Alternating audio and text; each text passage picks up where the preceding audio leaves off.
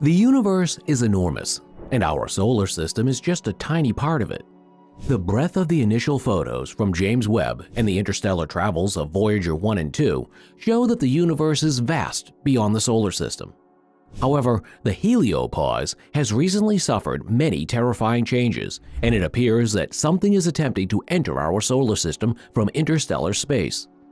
Today's video will discuss the alarming new threat found by the James Webb Telescope as it approaches our solar system.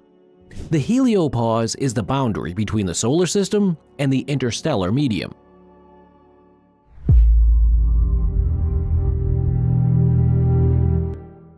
The heliopause is the boundary between our solar system and the rest of the universe. Therefore, shifts in the heliopause are of particular interest to researchers at Long Peak. But our current heliopause models don't account for certain terrifying changes that new research suggests. The alterations were uncovered through a review of data collected by NASA's Interstellar Border Explorer, Ibex. According to specialists, the heliopause was detected by leximetry after the satellite picked up a series of increasingly energetic neutron atoms. Moreover, you are correct, that is a major development. Further, the heliopause has shifted, as seen in the Voyager 1 and 2 data. Moreover, scientists found that the heliopause changed so drastically between the time Voyager 1 and Voyager 2 entered interstellar space that it directly conflicts with our present understanding of the solar system's outer boundary. These sudden changes could also explain why the two probes are separated by such a large margin as they enter the interstellar medium. In October 2022, researchers wrapped up their paper on the topic, publishing it in Nature Astronomy. In it, they outlined how the scenario would evolve and categorized the heliopause adjustments as potentially controversial. Therefore, they plan to continue exploring the farthest reaches of our solar system with NASA's Interstellar Mapping and Acceleration Probe to get a more in-depth knowledge of interstellar space and a better grasp on these alterations.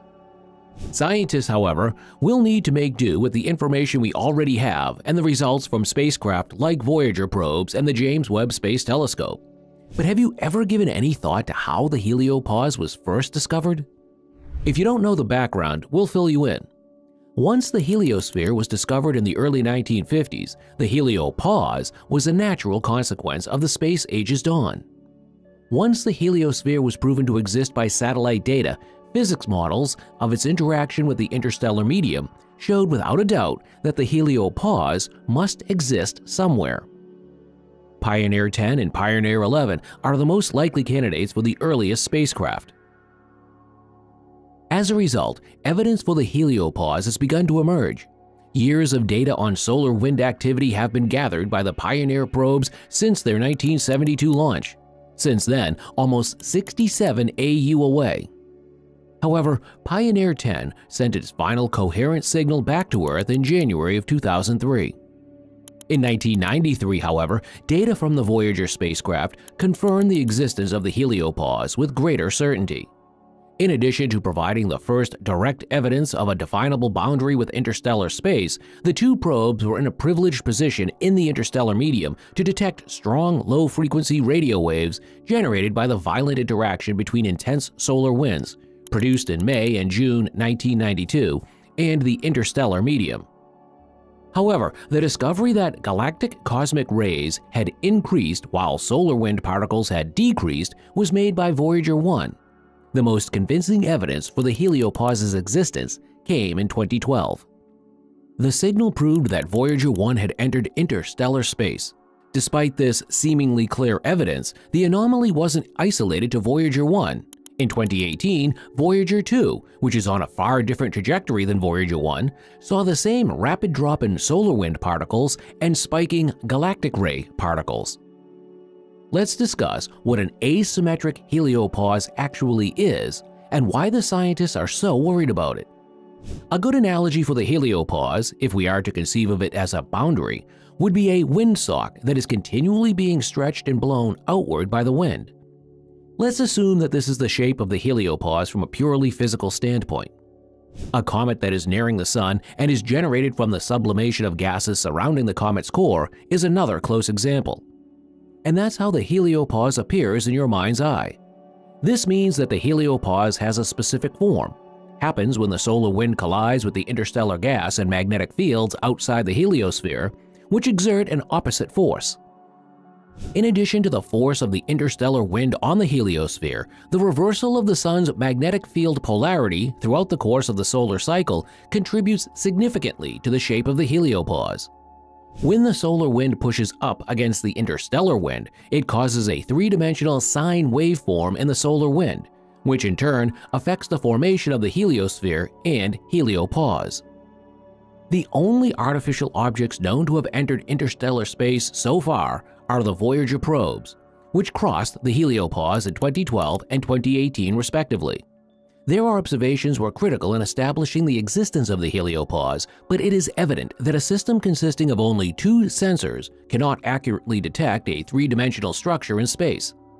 However, what we should be worried about is the asymmetry of the heliopause, which might lead to an invasion of extraterrestrial life. While it's obvious that interstellar space lies beyond the heliopause, much more regarding the heliopause and what lies beyond is still unknown and up for debate.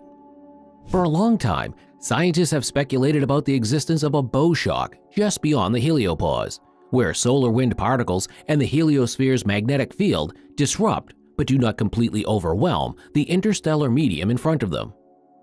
The theory of a softer bow wave has gained acceptance due to the contention that the solar system is not moving swiftly enough over the interstellar medium to cause a shock.